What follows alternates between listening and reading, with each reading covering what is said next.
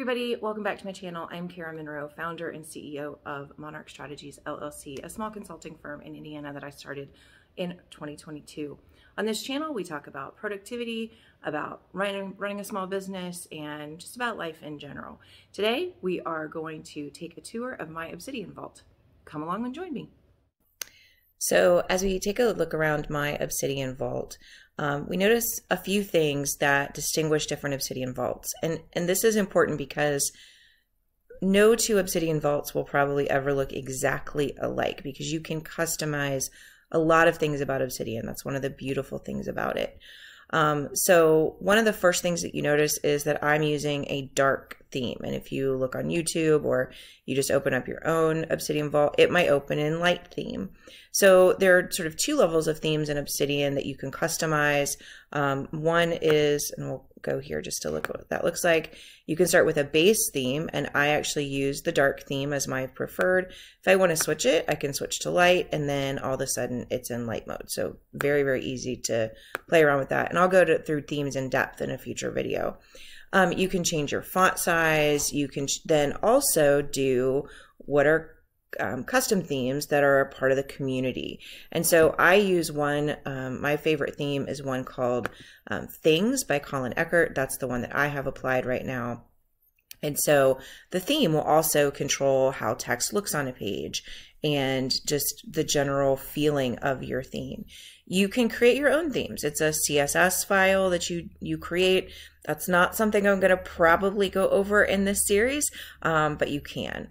One of the other things you'll notice about Obsidian when you open it up is sort of the look of the file explorer over here on the left. Everybody has a file explorer in Obsidian, and you can set it up however you want to. You can see that right now I have mine set up in a sort of a basic para structure, so projects, areas, resources, and archives, courtesy of Tiago Forte's methodology.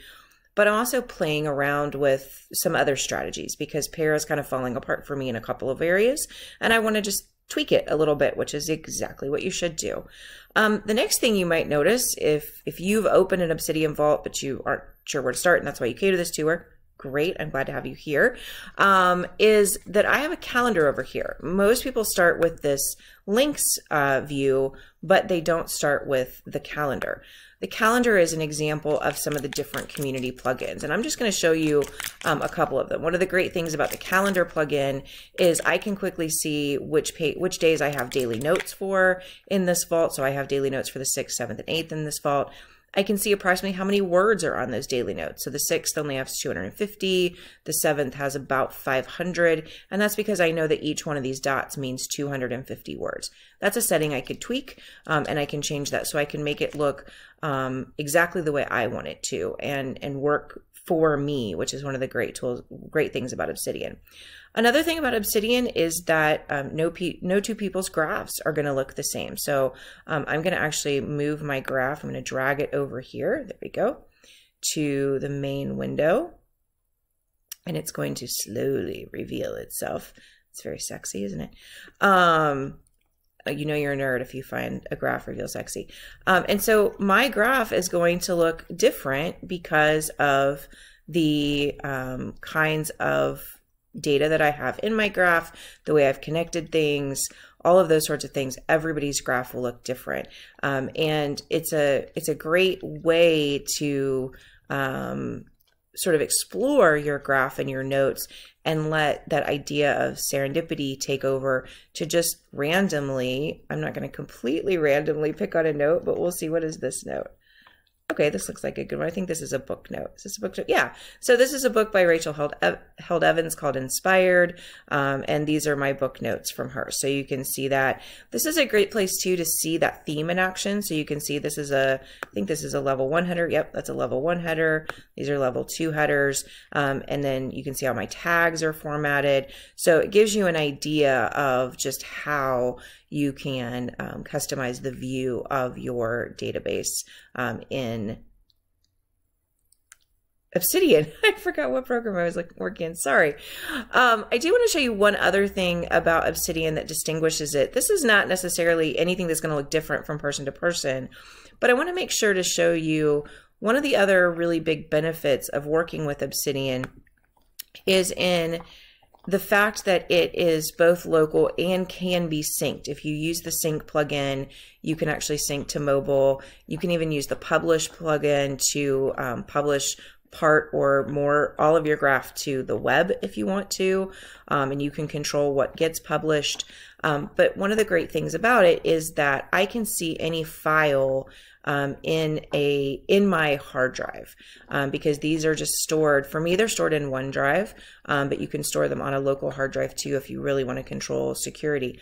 So I'm going to show you a file. This is my mind map, and I'm going to drag this over so it hopefully takes up the whole window. Let's move you back over here to this little tab. And this is another thing about Obsidian. There we go. That's what I wanted. This is another thing about Obsidian. You've noticed me dragging and rearranging different things. You're going to have your graph set up or your screen set up very differently than I might. And so did I zoom? I zoomed out so much I couldn't see it.